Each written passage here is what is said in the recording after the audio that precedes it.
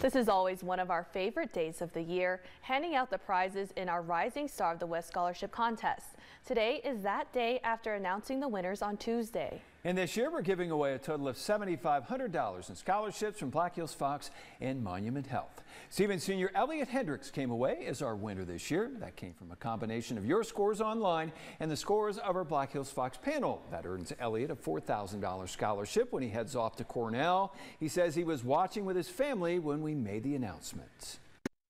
I was confident that I would be up in rankings, but I wasn't sure because you never know. So it was a little bit of surprise, but mostly excitement once I saw that I had won. The difference in the score between first and second place was incredibly close this year. Central senior Amelie Wilcox finished second in this year's contest, earning her a $2,000 scholarship before she goes to SDSU Western Dakota Tech.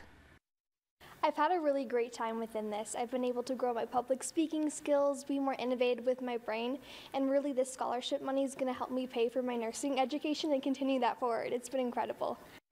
And third place in this year's contest went to Central High School junior Amelia Schaefbauer. After her senior year, Amelia will have a $1,000 scholarship waiting for her. And since she has another year of high school, she says you may see her in the contest again.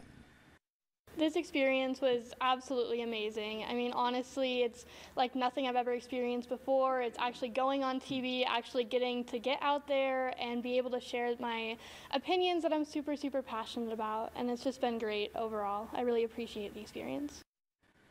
Spearfish High School senior Claire Nida finished fourth in this year's contest. That gets her a $500 scholarship. She says she's going through the process was a good experience.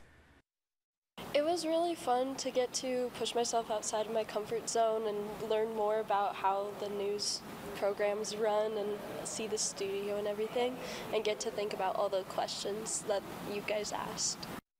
And Claire is heading to USD to study elementary education and special education.